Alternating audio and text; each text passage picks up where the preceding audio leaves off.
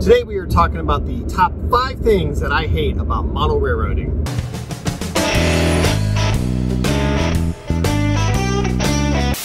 Hey everyone, how's it going? I'm back for another unusual rail rambling. I am driving, obviously. I had lent my camera stand and mount and microphone to my boss so he could use it in a wedding. And then I thought, like, oh shoot, like I'm not gonna be able to record any videos for you guys. And it's been a little while since I recorded a video, so so then I was watching somebody's vlog and they were driving in the car and looking incredibly unsafe as they're doing it. I'm like, oh wait, I could do that too. So here we are. I wanted to talk today. Well, so first of all, like I haven't done live streams for a few weeks, and I think what I'm going to try to do is I'm going to try to get out one video a week, either a live stream or like a rail rambling or like a how-to video or a layout update video, because it's summertime. My time is filled up. You know, I'm on baby duty quite a bit these days, and it's hard for me to get like a lot of progress done in the summer anyway. You know, a lot of my time is spent outside just trying to maintain my yard. You know how it goes. So I think what I'm going to do is just one video a week. And this week is going to be rail rambling, top 5 things that I hate about model railroading. I actually saw another YouTuber, I think his name is DIY and Digital Railroad, had done a top 5 things I hate video. I thought it was kind of fun. And so I thought I would do one as well. So I'm going to link to his video below, so you can check his video out. And I thought I would do my own kind of, not response video, but version of what he did. Because, you know, I try to be positive about model railroading. It's a fun hobby. It's my favorite hobby. But there are things that I hate about it, so I wanted to share those things with you. And I left the notes for those things sitting on my phone, which I'm using to record right now. So I don't exactly remember what I wrote down for my top 5s, but I'm gonna wing it, because I'm sure I can come up with my top 5 list off the top of my head. The first thing that I hate about model railroading, and these aren't really in order necessarily, but the first thing I hate is I hate that it is hard to get into. There's a big kind of learning curve to model railroading. And what I mean by that is this. This could probably be its own rail rambling video altogether. But if you compare, this is going to be a long rail rambling today, I can already tell. If you compare your options for getting into this hobby versus different hobbies. So let's compare it with RC cars. So like, you can buy a cheap RC car, right? You can go to Walmart, you can get your cheap RC car. That's not really the RC car hobby, is it though? No. If you've been in a hobby shop, you've seen RC cars for, you know, 500, 800 and up, right? And cheaper for sure. Those are the hobbyists. Well, the RC car community, if you are just getting into RC cars and you know you don't want that Walmart car, you want that nice hobby car, you have options. You have different price points for sure, but like you can go out and you can buy a kit which contains the car, the controller, you know, the transmitter, all the components that you might need, your motor, your servos, your batteries, for, let's say, $300. You can get a good one. Probably $400 is probably closer to the actual price. And $400 is a lot, but you know that like you want to get into the hobby, you want to spend, you know you need to spend some money to do it right. And you know that $100 isn't going to be enough, right? And you can get everything you need. And that's a great start in the hobby. And if you're an advanced hobbyist, right, these cars come in kits where you get the car, but you don't get the motor, or you don't get the servos, or you don't get the transmitter, because you're going to supply all those yourself. You know what you want. you know your preferences, you're gonna bring all that to the table anyway. The way the model railroad hobby stands right now is you either have like your Bachmann train set, right? The little HL scale train set that you would buy for a kid for Christmas, or something you'd put underneath the Christmas tree maybe. And it comes with like a circle flex track and a kind of terrible locomotive and some cheap cars and like that little brown, you know, DC throttle that's like, you know, you spin the little thing in a circle. And that is not a great way to get in the hobby, right? If you're kind of interested in trains, you're like, I don't know if I'm gonna like trains, maybe get that and say like, oh, I actually kind of do like trains. Let me upgrade from here. And then from there, it's like, well, what kind of DCC system do you want? What kind of locomotive? Like that locomotive's not gonna work great. You can't DCC that locomotive, so what else do you want? Not necessarily have to get into DCC right away, but you want to, because you want the sound, you want all that stuff, you want nice looking cars, you want good looking track, like you're gonna nail this track down, so you know the sectional track is like, it's not, you know, it's not going to give you the shape that you want for your layout. You're gonna have to buy some turnouts. Like there's a lot of, like, eventually really quickly you get into like, oh my gosh, like I'm kind of over my head, and there's no way to spend like a good amount of money and kind of get everything all at once.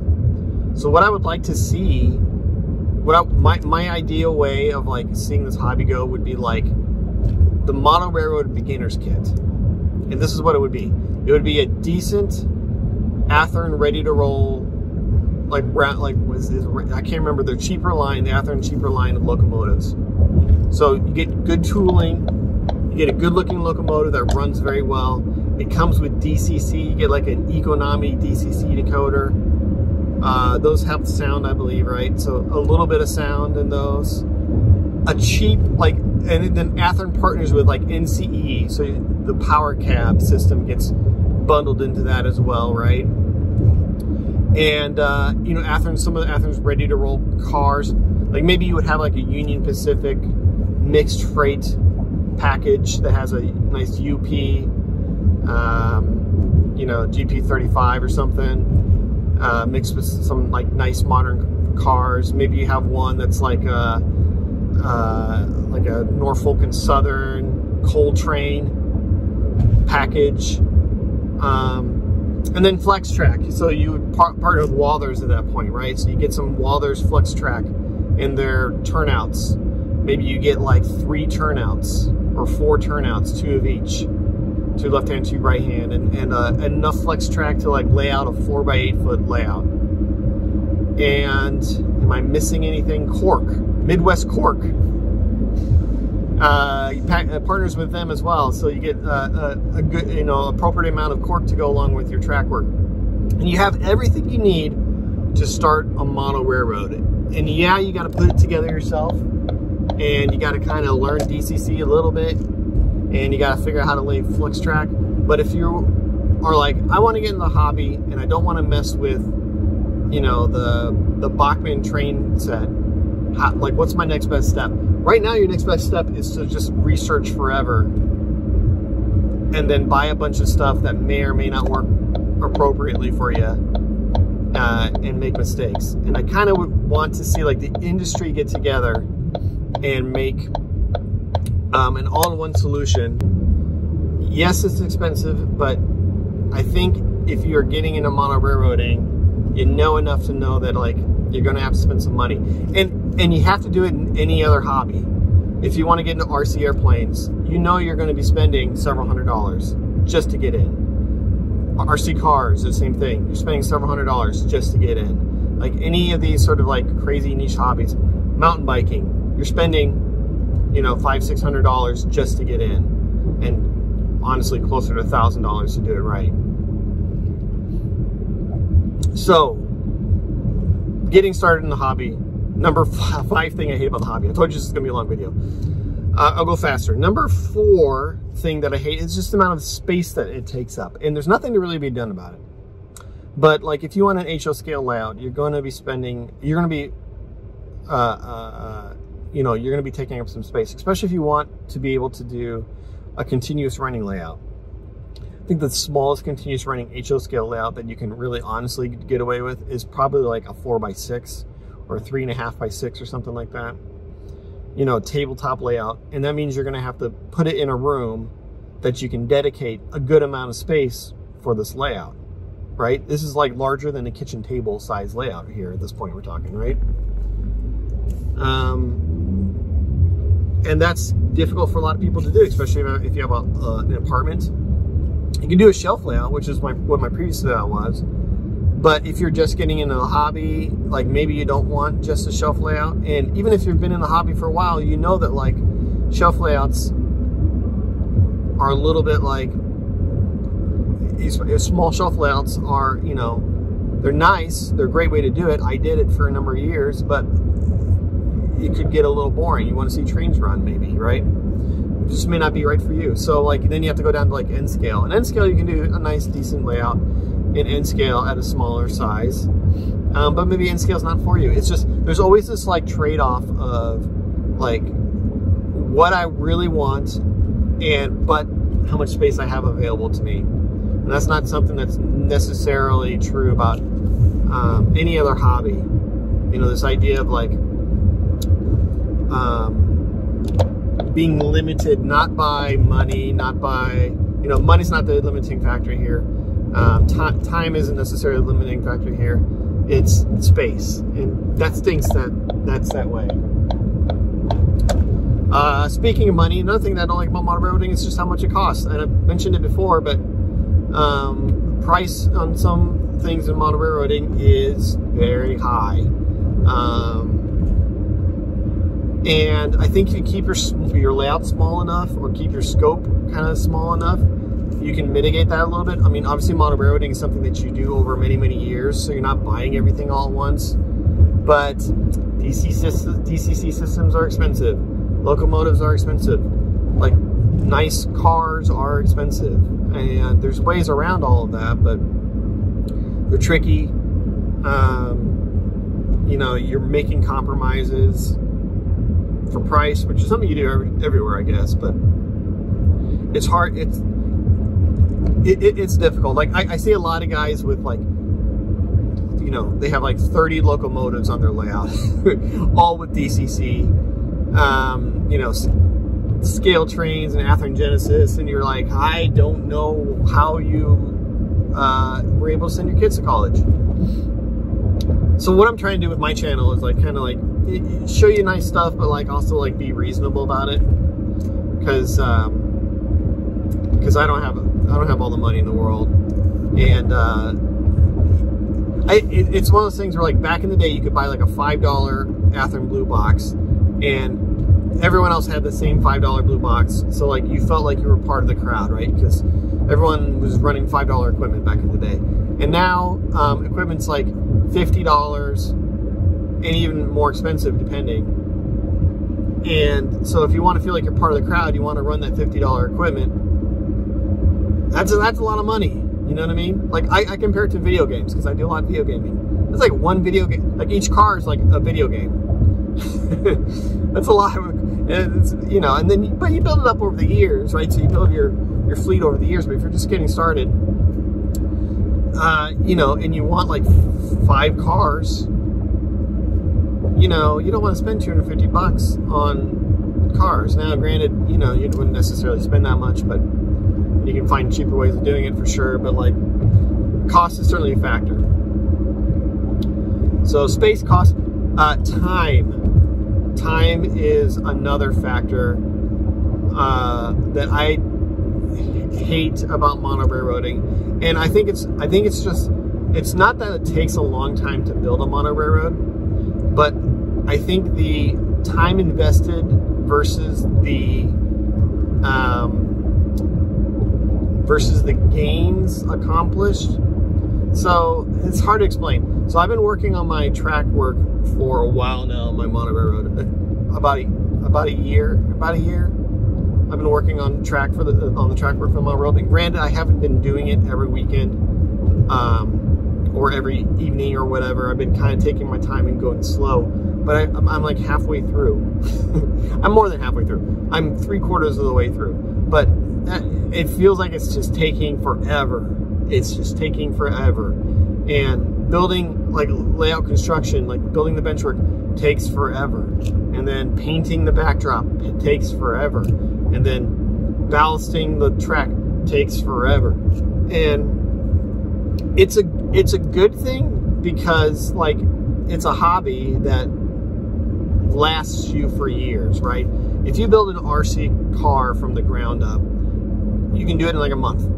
You know, all you're really doing is waiting on your shipment to get to you from, you know, from eBay. You know, all your parts. You know, when you get parts, you put them on, wait for your next parts to come, put them on. And I think that leads to like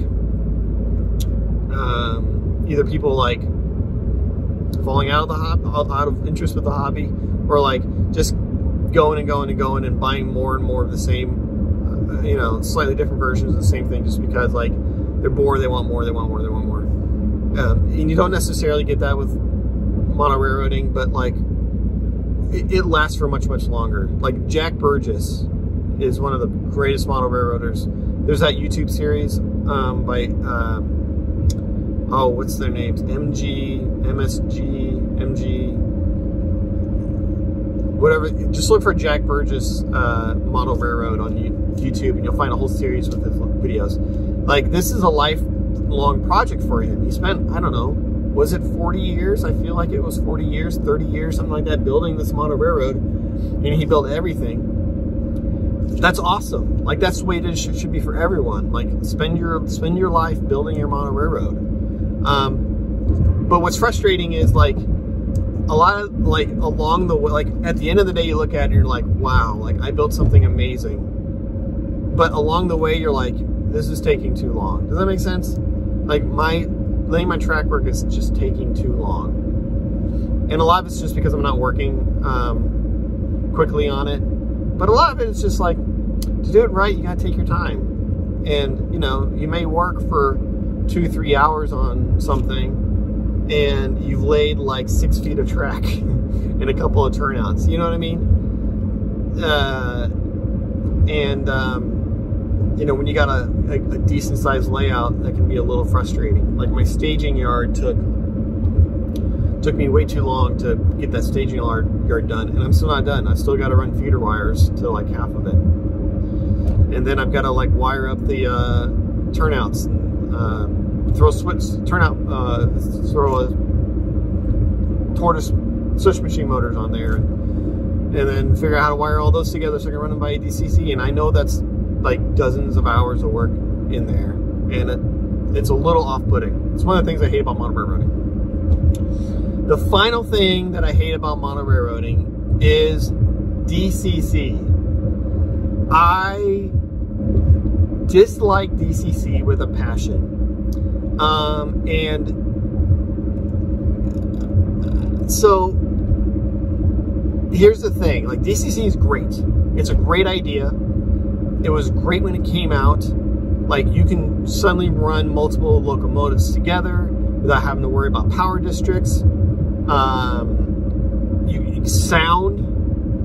Adding sound to locomotives, being able to like, you know, blow a horn, ring your bell, you know, the coupling, uncoupling sounds, the sound of the locomotive, you know, spinning up and notching up, and you know, awesome. Like what DCC does, and then like to be able to run accessories through DCC all through your controller, awesome. But why has the interface never changed since it was first brought around? Why are you hitting F5? Why is F5 a thing? What is F5 and why do you have to hit it? How does that translate to a good user experience? And I'm a UI UX designer in real life, so like user experience is something that like user interfaces and experiences are something that I think about for my job. But it's so overly complex to like figure out CVs and you know what you're supposed to hit in like setting up a locomotive. I have an ESU a cab control system, and I'm using like locomotives with ESU loc sound on them, and that's like super simple to set up, and the interface is really nice. But behind it all is still the DCC system, where like if I want to change anything, I got to go in there and start messing around with CVs, and I got to like look up on a chart what a CV is, and it's annoying. I know there's like Railcom, I think is what it's called, or Rail Pro, I think it's called Railcom. That's like slightly different than DCC, but it's pretty close. You know, come up with a better interface, guys. It's been how many years? Like, I feel like DCC, like they put out the first systems with like the interface that it had, because that was sort of, because it was made by engineers, right? And then like everyone was like, okay, this is it. Like, we're used to this. Like, don't ever change this. And they're like, okay, we never will, and they never have. And so now we're stuck. We're stuck with DCC being the way it is. And I think DCC is great for what it does to the hobby, but like, come up with a better interface. Like, if I want to adjust, you know, if I want to adjust my speeds, there's got to be a better way to do that. Let me hit a button that says like, you know, speed control, and then I top end 100, bottom end 0. I don't know. I don't know what it is. You know,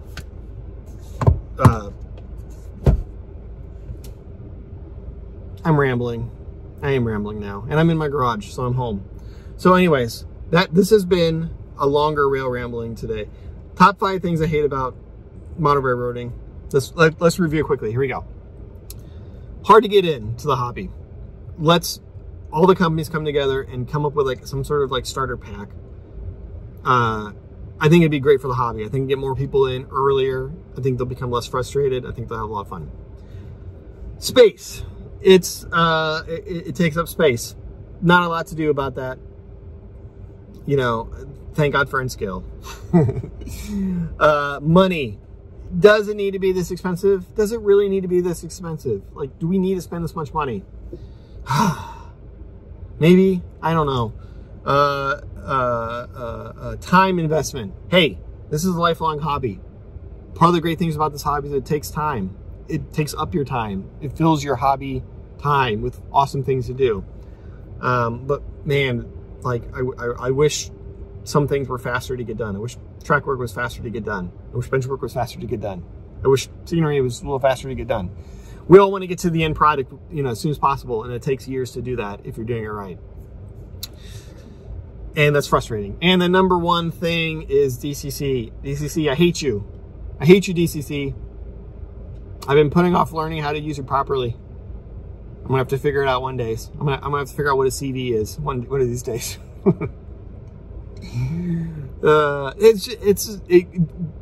DCC goes back to like the very beginning. It's hard to get into the hobby. Like, it's complex. The whole DCC thing is, it's hard to figure out what the heck that means when you're first starting out. You gotta do a lot of reading and a lot of asking people. Hopefully you know somebody that has a DCC system that can walk you through it.